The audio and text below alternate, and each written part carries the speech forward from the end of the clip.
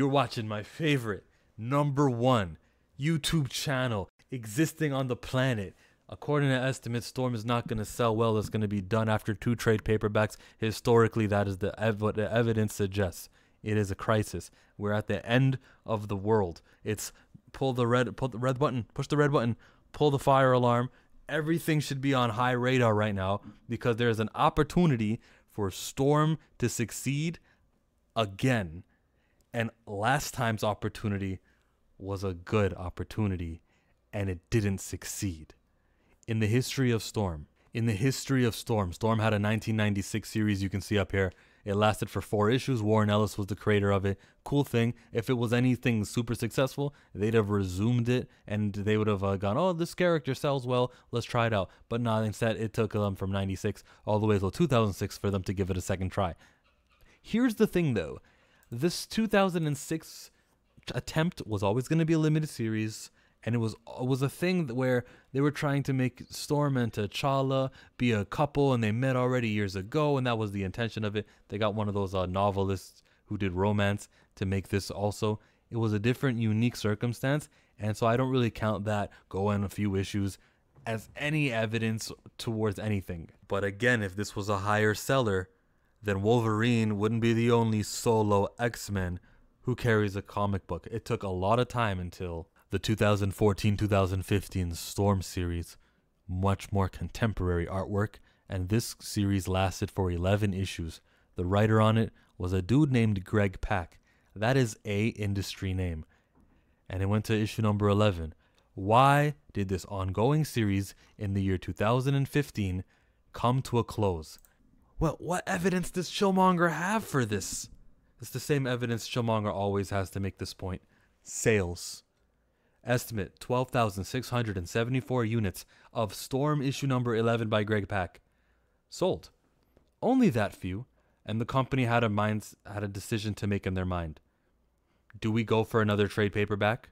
Another 5-6 issues? Do we go another 5 issues? Or do we decide that sales have been on a decline so high, at such a rate, that we will start losing money if we produce more Storm comics? Instead, we can just take this writer who we got a good relationship with and have him do something else. It'll be a comic book issue number 1, which will sell really high, and that's the business decision they made with Greg Pak, of all people. Now, the time that the X-Men, in the 2014-15 era of the X-Men, wasn't a very hot one. We have a lot of problems, a lot of issues during that time period. The movies interfering, of course, we all know the story. It still doesn't explain only that few thousand of comic books coming out of being sold. That's disastrous. We have a second chance at this. It's been about 10 years since that comic book came to a close, and a decade later, it feels like they try every decade. We should have 4 decades worth of thirsty fans, so you older heads are there. We should have younger fans. Not that many of them exist in the comic book market, but younger fans need to educate themselves and watch videos like Killmonger breaking down how scarce these opportunities are to have characters who's got skin melanin, like the sun hits them and they're darker than some of the regular guys we keep seeing in these comic books who have ongoing solo series. It's vital that we pounce on these with our dollars. Issue number 1 is going to come out. It's going to do fine. This is of the new ongoing series by Murewa Ayodele, who's got like an interview coming up on Black Comic Alerts, and you'll see the link for that after this is done. When that comic book comes out at number 1, no one's worried. Same with number 2, 3, 4, 5, 6. It's when we get to issues number 9, 10, 11, that's when the concern comes in, and that's when the sales need to be the highest that they can be.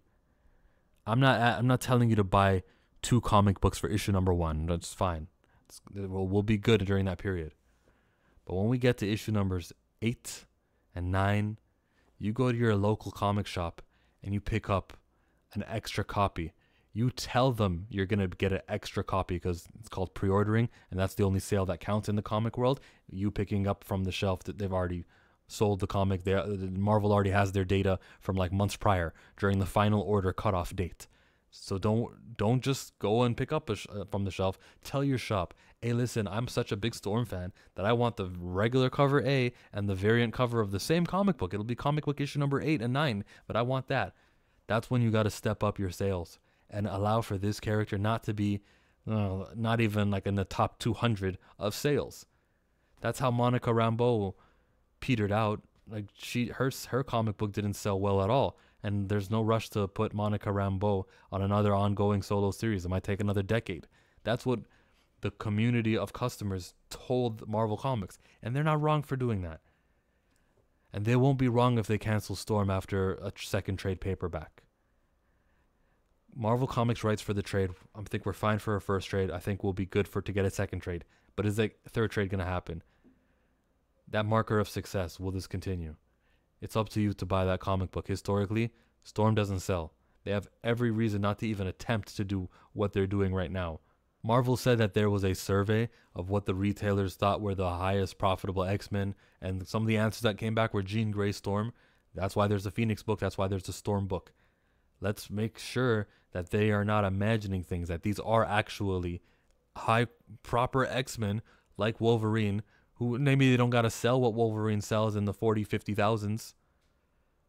But they can sell 20,000, can't they? Storm can do that. T'Challa could do that too. All these other characters, save my money. I'm not spending money on, of course you heard me say this before, Shuri, Blue Marvel, Luke Cage, Bumblebee, Night Thrasher, Ghostlight. Save your money. But Aurora Monroe, leader of X-Men in the past, highly featured on team books, popular, well-known amongst the casuals. This isn't the character we let go. This isn't the character we go, I'll just pick up Flash on the side. I can see her on the stands. I'm going to go pick up Captain Marvel or something else. If you do anything with your dollars thinking, representation is important, it's collecting the Storm comic book, which is going to be an ongoing series with no end in sight.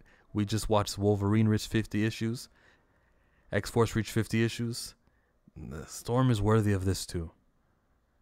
The only reason why it won't is because of you. How many people are going to watch this video? I don't know.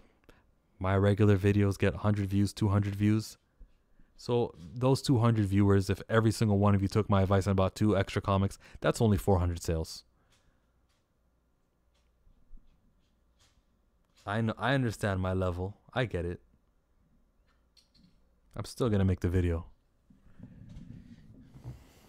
Here's Maroa Ayodele right there. Boom. I'm going to watch that interview. I hope. Why are you still here? Watch the interview.